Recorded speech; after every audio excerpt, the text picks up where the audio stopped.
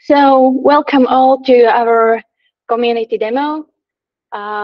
Today we have a pretty packed agenda, so let's start. Unfortunately, today we are not streaming live on YouTube, but it will be available on YouTube later this week. So this is our agenda. We have like 12 presenters, but in the very beginning we have one announcement. Foreman 3.7.0 RC2 is out. There is a community post and about installation and upgrade instructions. We would love you to test it because it would really provide a real value to our project. There are like 2 weeks to test this. So go ahead. And we can start with the very first presenter, Evgeni. Hi, and thank you, Maria. I will be talking today about Packit, at least very briefly. Let me share the screen and steal Maria's focus. Go to display. Perfect. This is a post of mine from a couple of months ago where I started working on Packit. Packit is a service that is provided by the Fedora people, and it has two main features. It allows you to build RPMs from essentially any PR on GitHub or GitLab, and it also allows later, when a release is done, to make actions to push those packages into Fedora.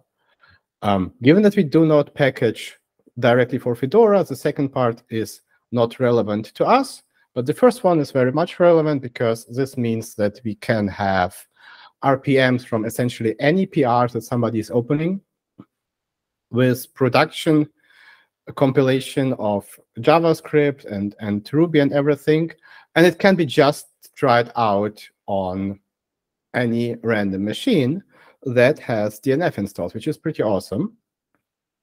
For example, I have a PR open against Catello, which is right now just actually providing Packit for Catello. So it's not merged yet, but due to the way how Packit works, there is a build available.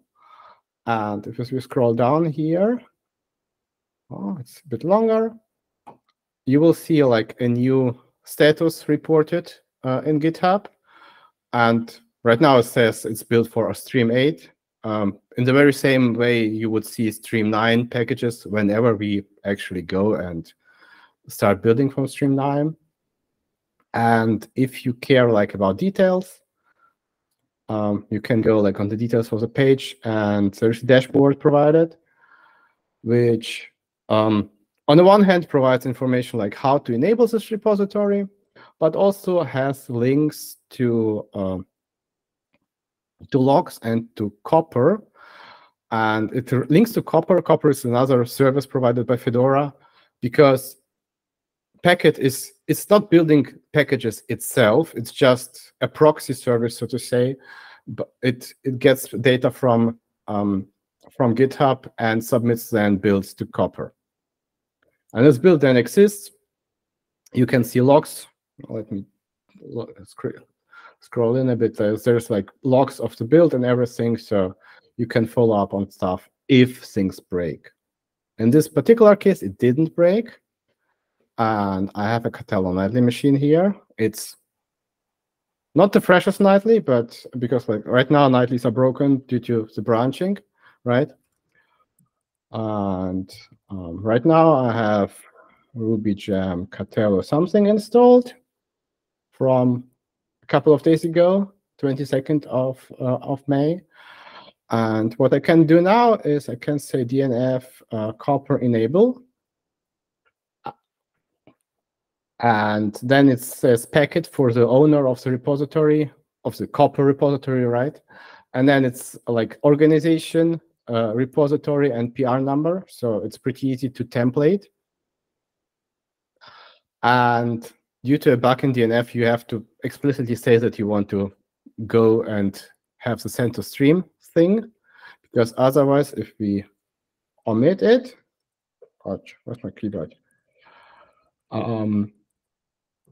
It will ask you, do we want to? We say, yes, of course we want it. And then you say, oh, but there is no EPEL. But we don't care about EPEL, right? We want to send to stream directly. And that's also what we're going to enable. So DNF copper enable packet Catello 10566. Again, it asked us. This time the thing succeeds. And we see it in the repo list. That there's now a packet copper available, and we can now go and upgrade it, and we would be getting a newer build from the 23rd of May.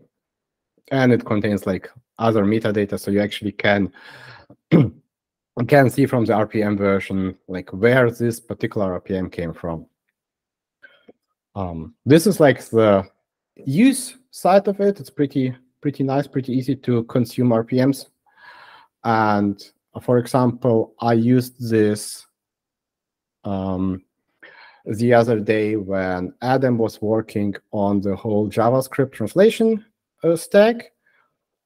He was prototyping everything in the Foreman tasks repository, and tasks already has Packit enabled, so I could just go enable the Packit repository for that PR Adam was working on and just getting the latest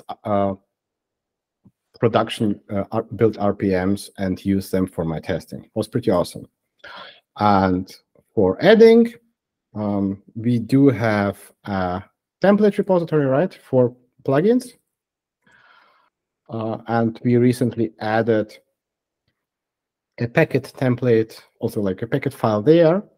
So if you're now going to create a new plugin and create it from this template, everything will be set up for you.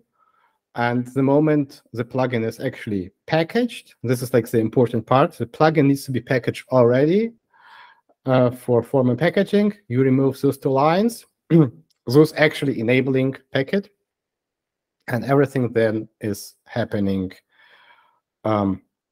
essentially magically.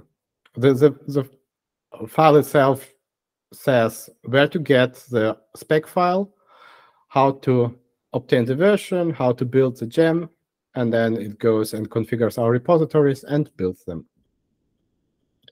The same also exists for smart proxies. Smart proxy plugin template. It boringly looks absolutely the same. So really just saying different name. And I think also for Hammer Ansible, we also enabled it. And yeah, please try to go enable it on your repository. It's like the app needs to be installed on the organization, which is true for Foreman. If you want to do it like outside of Foreman, you need to follow like a 2-minute process to enable it on the organization. Like it's a GitHub app, right? It's done on Catello, it's done on the Foreman. I don't know if you max want to have it on ethics, you need to go and click through, but that's it. And yeah, I hope everybody will use it because it makes testing PRs so much easier. And also it allows you to go give those RPMs to somebody who doesn't have a devel set up, like support or any user that is trying to get around the problem. So yeah, that's pretty cool. And if you have questions, problems, come to us and we'll hopefully solve them, or yell at packaging, which is what we do always do. Thank you. Thank you. Thank you, Evgeni. The next one is Karolína, and she will be talking about adding a bookmark search button.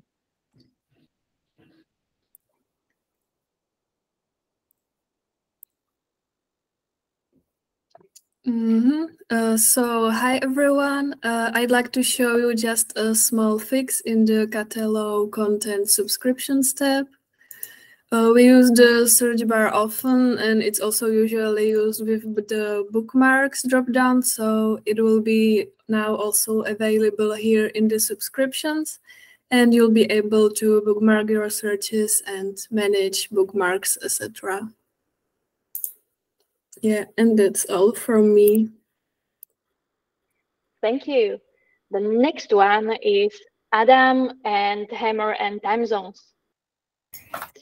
Hello everyone. I'm Adam, and I'll be talking about Hammer and time zones. I'll kick this off with a quote from Phil Carlton, who allegedly said that there are only two hard things in computer science: cache invalidation and naming things. And I would probably add time zones to at least to be there in the top 3. Now, with that being said, let's get to the actual thing. For quite a long time, you could use Hammer to interact with your Foreman, and Hammer has this concept of normalizers, and is you pass in a value, and the Hammer will kind of parse it and convert it to a different type or something, so that it makes sense in that context. One of those normalizers is date-time normalizer, which, as the name suggests, takes dates and times and kind of tries to parse them. So what I'm talking about will essentially affect every single field which has the date time as a placeholder. So here the option detail says that it's a date and time in this format or ISO 8601. That is all fine and dandy, but there was a gotcha. And this gotcha was there for quite some time.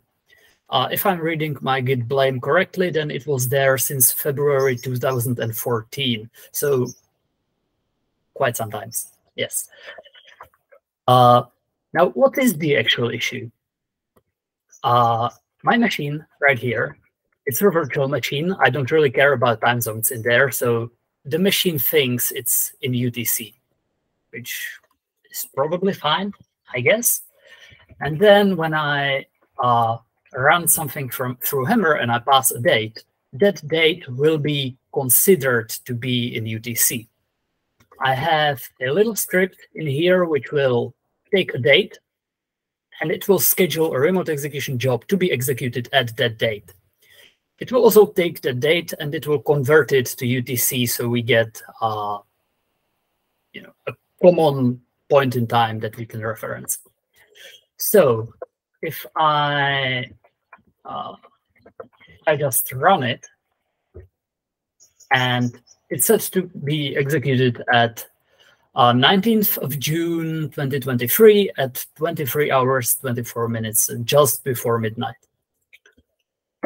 If I run it, then my machine is in UTC, so converted to UTC, it's the same time. And if I look at the details, I'll get the expected result, right? It's the same date, it's UTC, it's fine. However, if, let's say, the machine is in Phoenix, in Arizona, then the time I passed in is this. It's still just before midnight. But in UTC, it's 6:24 in the morning on the next day. So there's quite a gap, right? However, this is what it should be.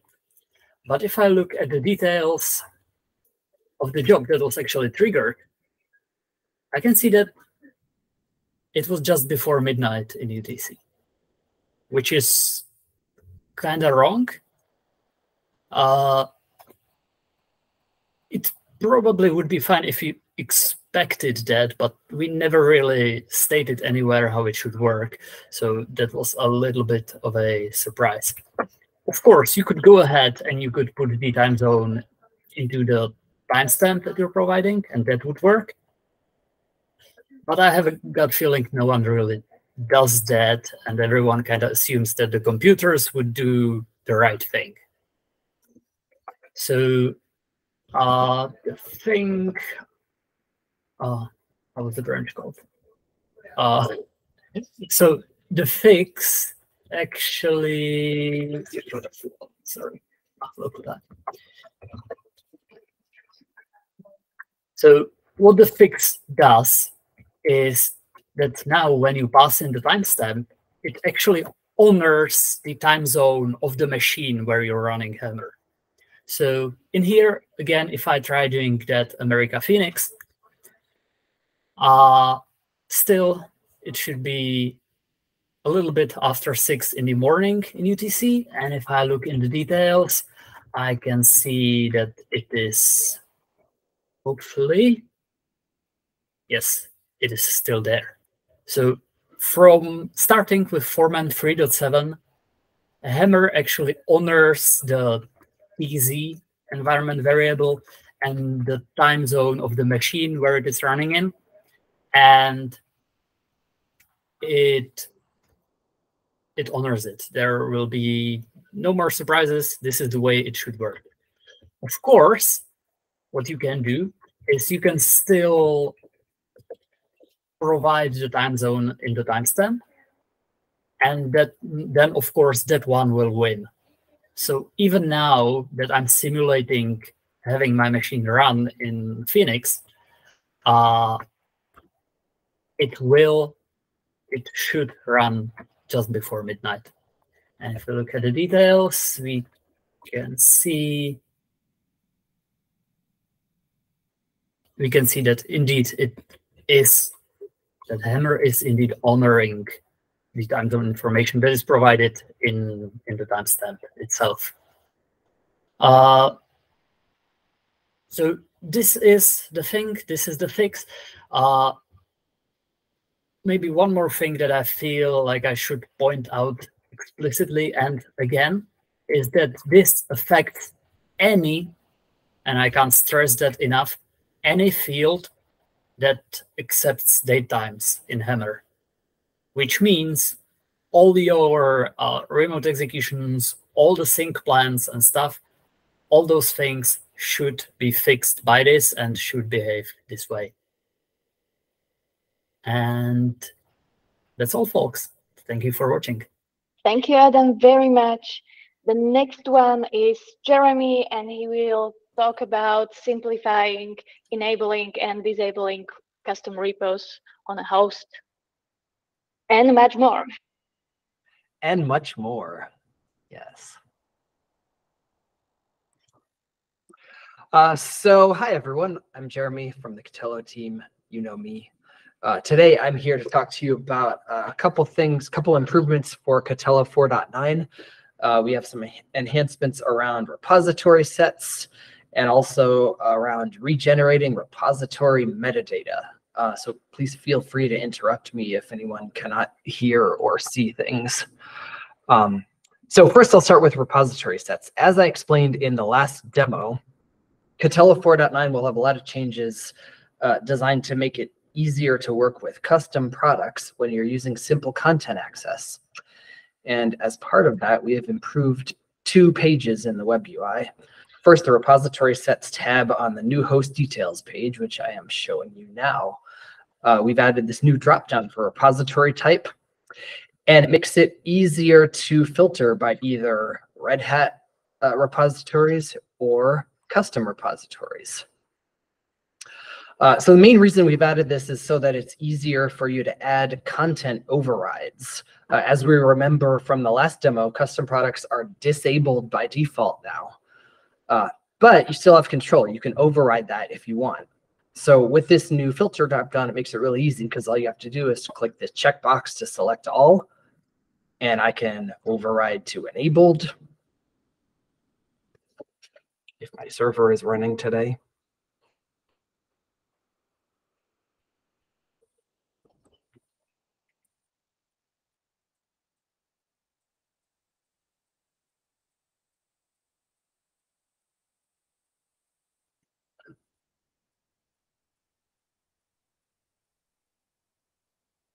Yeah, I guess the server is having problems today. But anyway, you can imagine. Makes it pretty easy. Oh, there we go. You can override to enabled, you can override to disabled, and you can reset to default. Oh, now it's waking up. Okay, great. All right, now I've just reset everything to default. And now if I click again here, it goes back out to the view where I can see everything, and we can see that my change has only applied to the custom repositories. We've also added this repository type column, so you can easily see which type of repository you have in the table here. In addition to that, we've also added a similar thing to the activation keys page, activation key details page. So you see on the repository sets here, you have this drop-down, all Red Hat or custom, works pretty much the same way as the one I just showed you. And then you can use the actions here like you're used to. So that is the change for repository sets. I'll pause briefly and see if there's any questions. Doesn't look like there are. Okay, so moving on to regenerating repository metadata. So if I have a product, and within that product, I have a repository, there are a few different mirroring policies that I can use. And for some reason, the explanations only show up when you create a new one. So I'm just going to go to the create repository screen here and show you. Okay, so we have 3 mirroring policies. We've got additive, which I believe is the default, which is where new content available during sync will be added to the repository and no content will be removed. And then we have mirror content only, which is where we both add and remove content based on what's in the upstream repository. And finally, we have mirror complete, which is all of the above, except we also mirror the metadata. So the change here is it's actually adding something back that was there before, which is republish or regenerate repository metadata. So when Pulp first added this complete mirroring feature, this was actually removed from the web UI. Why? If you tried to regenerate metadata on a repository that used complete mirroring, you might end up with some sort of incorrect metadata or a mismatch between Catello and upstream metadata. I'm going to leave it to the Pulp experts to tell you the exact ramifications of that, but that's what I know. So now we've added it back because it's very popular as a troubleshooting step, and it's a lot easier to do things in the web UI than it is with API or Hammer.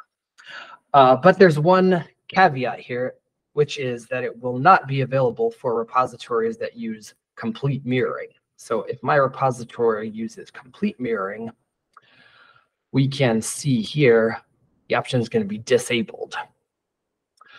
Likewise, we've also added this option in the web UI for content view versions. So if I have my content view version details screen here, the option's right here, Republish Repository Metadata. But you can see that since one of the repositories in this content view version uses complete mirroring, this is disabled. So for right now, you can still do it via Hammer or the API, just not in the web UI. But this may change soon because we plan to harden the API and backend so that it handles complete mirroring correctly in all situations and doesn't regenerate any metadata locally that it should be mirroring instead. So that is the Republish repository metadata change. And as always, I'm available for any questions. Thank you, Jeremy. It doesn't seem that we have any questions. So next one is Chris, and he will talk also about metadata. Yeah, thanks. Let me go ahead and share my screen here.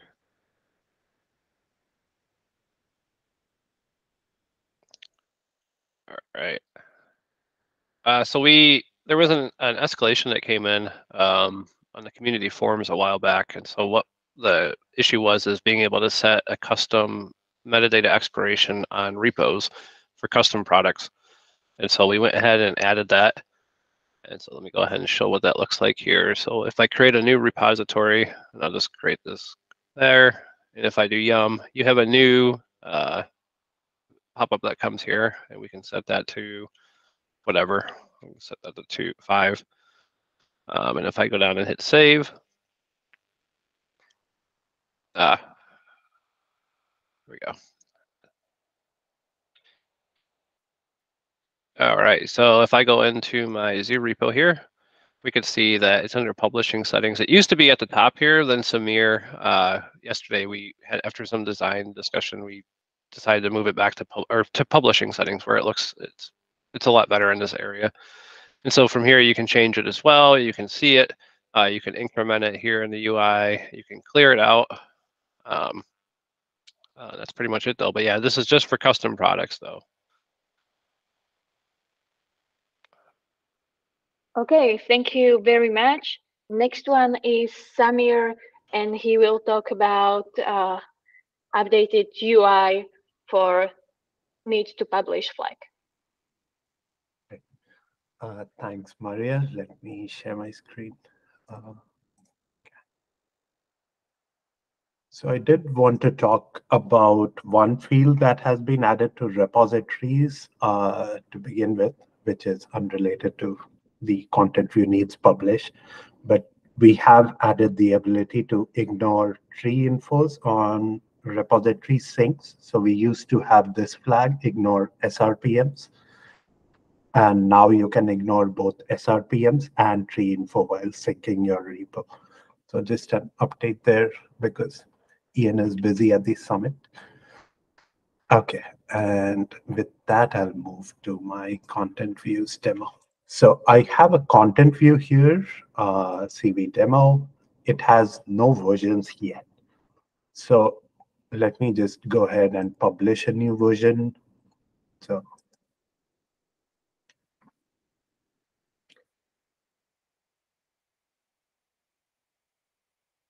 and now I have a version.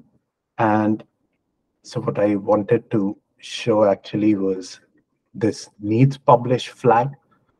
So let me try that. So this content view CV demo does not need a publish right now because we just published it and it has no changes. So I'm just recapping some things that I've shown before in previous demos, so you can go back and watch those as well. So when we determine that content view does not need a publish, when you go to your publish wizard, you'll see a notice which tells you that the new published version will be the same as the previous version. So if you want, you can choose not to publish unless it's part of your workflow. So in this case, this should help users to stop publishing versions if they don't actually need to. So let me actually go ahead and make some changes here. So one change, for example, would be, let's say we add a filter. So let's go ahead and do that. Let's say I add a bunch of filters here. So what this does is tells this content view that the next time you publish, all of these filters need to apply. So if I go back to my versions page, now you'll see this icon, which tells you that updates are available. So which means if you now go to publish a new version, this the notice that you saw earlier telling you you don't need to publish has gone away. You can publish as you would. So let's go ahead and publish this.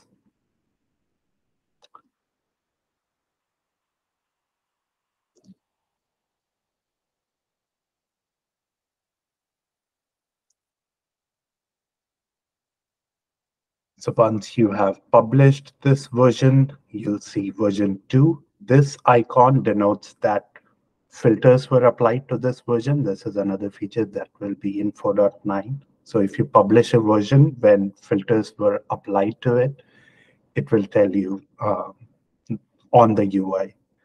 with this icon.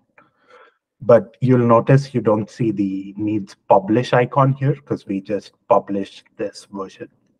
So these were the determinate cases where we can definitely say if a content view needs to be published to bring in new changes, or if there are no changes available.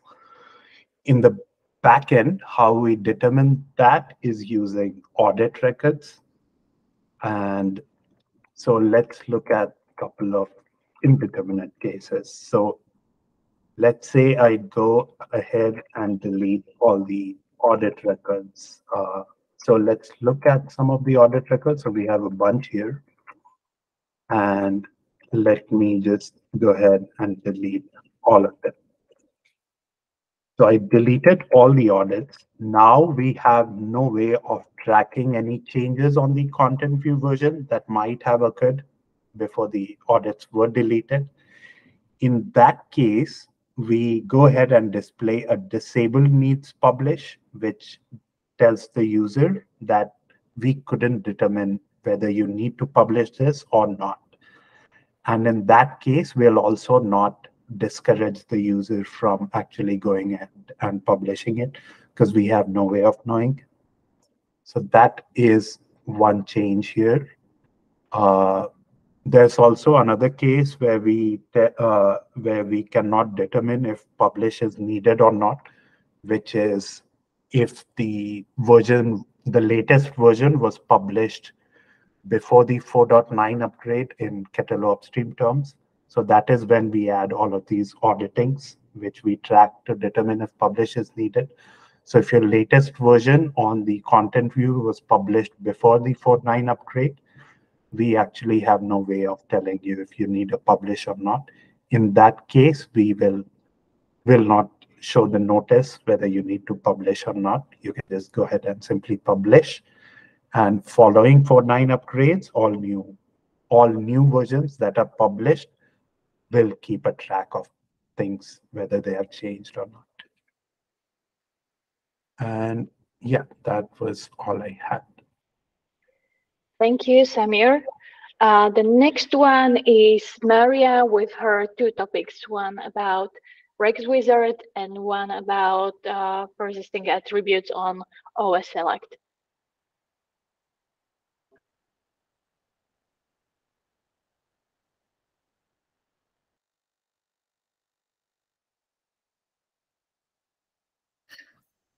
I was muted. Hello.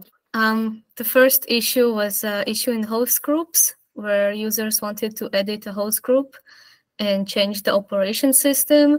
And when they changed it, the media and the partition table fields were deleted, even if they were the same for the other operation system. So now if you go to select a different one, the media and partition table will stay selected. If you go to a different one that doesn't have the same media, it will be deleted. But for here, the partition table is still the same, so it will be kept the same. My other topic is adding 2 new buttons to the wizard, to the job wizard. It's run on selected host and skip to review step. Users wanted an easier way to finish working with the wizard. For example, if they had a job that ran and they want to rerun it, they will just click the button for rerunning and to load. And then they don't need to select anything again. They will just click the run on selected hosts, which are the same hosts that the job previously ran on. These buttons are only available when all the required fields are completed and filled. So here we have to select a host before we can continue and before we can run the job. And we have to type in a command. Now we can skip to the review step, review everything we entered, and run the job. And yeah, that's it. And hopefully it's much easier to run jobs now. Thank you. Thank you. Next one is Maximilian from ATIX. Go ahead. Hi, everyone. Today I want to share some news and some updates from us. So as you can see, I'm showing you a post from the community forum from, I think, years ago. It started with apt-atix.de as a way of providing a packaged subscription manager for Debian and Ubuntu. And it looked and still looks like this. So a web page where you can go to and get the repositories, for example, for Debian 11 or Ubuntu 22. But since we're also interested in working on managing SUSE content, so for example, we work on the SCC Manager plugin, then we thought about an evolution or the next step for this portal, basically. And I'm here to present this to you today. So it's called oss.atix.de, so open source software. And as you can see, we've added a package subscription manager for SLES. So now you can, under this one domain, you can find the package subscription manager for Debian and Ubuntu as it was before. And we've added SLES 15 SP4, which is the latest service pack released by SUSE. And we've added a subscription manager for SLES 12 SP5. And we've created a thread in the community forum as well. So if you have any questions or if it's maybe temporarily not working for you, please post in there, or please, let us know. And if my demo gods are with me, we can also just test it out quickly. So I'm gonna run a container with OpenSUSE Leap 15.4, and then I'm gonna basically run this long command to install, to get the repository, install the GPG key because the packages are signed, and then install subscription manager. And it's probably going to take a little while. So I'm just going to jump to my other tab. You can see I'm also in a container running OpenSUSE 15.4. And this is basically the same exact command. And as you can see, running subscription manager works. It's installed from oss.atix.de.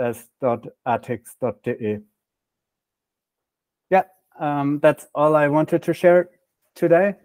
And give it a try, please, and let us know if it works for you. Thank you very much. Our last topic is from Girija, and she will be talking about updates in the fact table. Hello everyone, good evening. So I'm Girija, and I'll be talking about removing the socket chart from the column in the facts table. So basically, it all started with a bug being reported that it isn't being rendered correctly, and we took a poll. Let me just share my screen.